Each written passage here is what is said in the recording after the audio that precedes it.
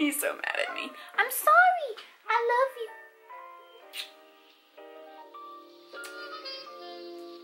Hello. Today we are talking about watercolor. Okay, so watercolor. So I posted a video a while ago, or I don't know when I'm posting things. I'm filming things and posting things, and there's just a whole, I don't know what my schedule is. Can we not eat the carpet, please? That'd be fantastic. Hey, don't eat the carpet. You have food, weirdo. You look at Nemo eating over there. Anyway, so I posted a video trying gouache for the first time. Then I said in that video that I wanted to try painting in watercolor again because I haven't really used watercolor in about 5-6 years, and I haven't really like done a real project with watercolor in about 10 years. That used to be my preferred medium, and then I discovered acrylic paints were easier to use, and then I discovered that colored pencils were easier to use, and then I have not touched watercolor since then. But I just kind of wanted to revisit the medium, but also get more acquainted with it again because I want to do a video that's painting the same picture with gouache and with watercolor and kind of compare the two and talk about what you can do with each medium the other can't and the benefits of each medium, things like that, and which I prefer. Spoiler alert, I prefer gouache. Watercolor was the first medium that I really worked in, and I was like, oh, this is fantastic. And then I tried all these other mediums and I'm like, oh, watercolor sucks. Like, you can get really cool effects with it, don't get me wrong, but it's just so difficult to work in, and you really have to think through what you're gonna do before you do it because you can't paint over something once it's on the paper, and you can't paint with white. So if you want something to be white, you have to leave white space where the, like, so that the paper can show through, rather than, you know, with any other medium, you just kind of slap some white paint or white pencil or white whatever on top of it. Would you like to say hi? I mean, I know you don't. Say hi. You always look so grumpy. The face of love right here. And I just don't put that much thought into my process of how I'm gonna do something, and I just like to jump right in and do it, and you can't really do that with watercolor, or I can't. I always mess it up somehow, and it's not the medium for me. But anyway, I do want to make that other gouache and watercolor video, so I am making this video to kind of supplement that. So this is me using watercolor for the first time in, let's say, 10 years.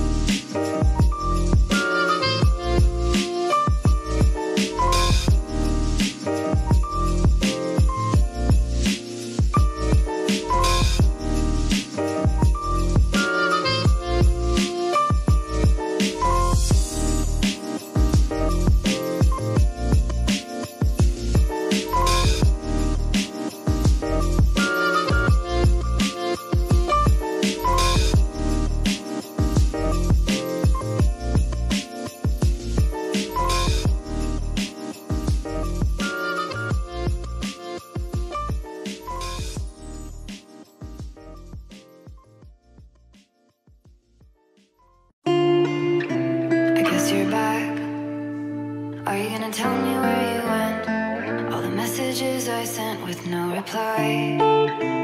It's like that. You're just gonna walk into my room.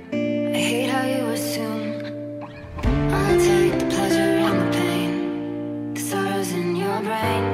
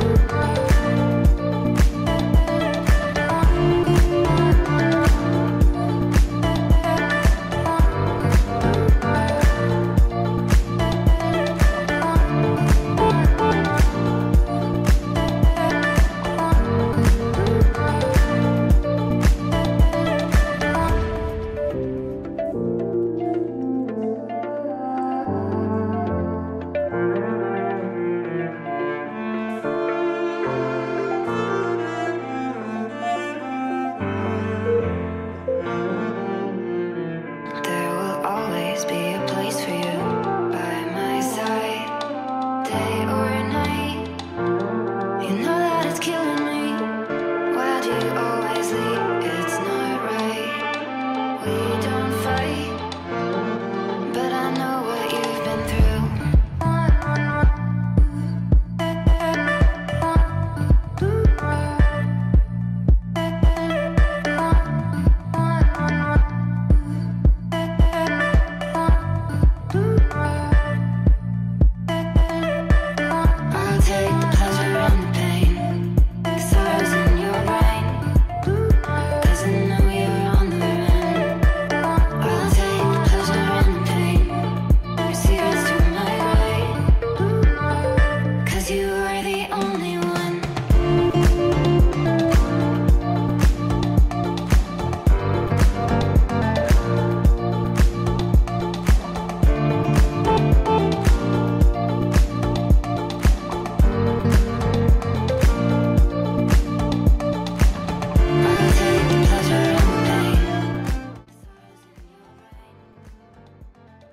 Okay, that was the video. No, I'm kidding. Well, let me go get the drawings. Okay, so I will be honest, I started this video over the summer and then lost the footage and gave up halfway through most of the projects. And the only one I finished was this one. So you didn't see me work on this in the video, but so this was technically like the first watercolor I did in 10 years. I really like this. I really like this little guy. I think he's really cute, but this is pretty simple in terms of watercolor skill level and like capability. Sorry, tidbit, hang on, y'all have to see this.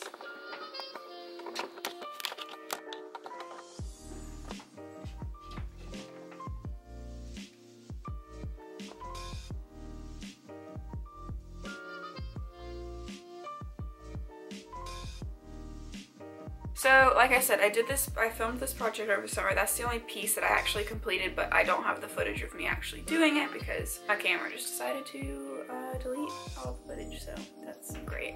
And I think I said this in the gouache video, but I'm really bad at painting clouds, but I love the way that clouds look, and I want to learn how to paint them. So I've made it a project of mine to force myself to paint clouds even if they turn out bad every time I do one of these, so that's why there's clouds and they don't look that great, but it's fine. The first one I did was this one. It's just simple. It was more of like a warm-up because I hadn't used these watercolors that I was using ever, so I just kind of wanted to see how they reacted to the paper I was using and saturation and pigment and everything. And then this is the next one I did. And it's just some pink and purple clouds. So they don't really look that much like clouds, but I'm happy with how they came out. Let me find a picture. Oh, look at this cow. I want a cow so bad, just a little baby cow to love on. Not relevant. Okay, so this is the reference picture I used for this, and the colors aren't the same, and I am gonna go back with my ink and add the birds in. I think I'm gonna do them in gold and then do black on top of it so that it has like some metallic to it or something. I don't know. I want to do something else with this and like do some stuff up here, but this is how it is as it stands with just watercolor, and it looks cool. It might not look like clouds, but it looks cool, and it was kind of warming me up to doing clouds with watercolor because I've never done clouds in watercolor before. So I don't hate it, and the colors together are very pretty. So after that, I did this one, and it doesn't really make sense on its own, but when you see the reference picture, I feel like it makes more sense. So this is the reference picture, and it's like big, dark, stormy clouds. So I'm gonna go in and add lightning in here with my white ink pen. So that gives more context to what this is supposed to look like. But again, this is just me experimenting with clouds. And I'll be honest, after painting, here, let me get the gouache. Hey! So after painting, I did 2 cloud paintings in gouache. This one and this one. And I mean, I will compare when I do the video of both of them, but Painting clouds with gouache is so much easier because you can add in highlights after the fact, and you can't add in highlights after the fact with watercolor, so I had to leave this part white when I was painting, and it's just hard because I'm pretty heavy-handed with paint, so a lot of times I have to go back and add things on top of it to kind of like retract from what I did, if that makes sense, and you can't do that with watercolor. But I still like the vibe of this, and I like the textures that the watercolor gave to the piece. And then I did the moon. Y'all know that I love the moon. Do y'all know that? Well, if you don't, then I love the moon. And I didn't want to do just like a black and white moon, so I found this. I found this as my reference photo just for a color palette. So here she is. I really love how this turned out. I like the little moon. I would say these two are my favorites out of all of them. And I want to go in and add some little gold stars around this, I think. But this one is definitely my favorite color-wise. Like, I like the colors used in this. So, yeah. Those are all my watercolors. I hope you enjoyed this video, and I will be doing the gouache versus watercolor video really soon. Maybe like in the next weekend or two, but I don't know when they will be posted on here. Thank you so much for watching, and I'll see you next time.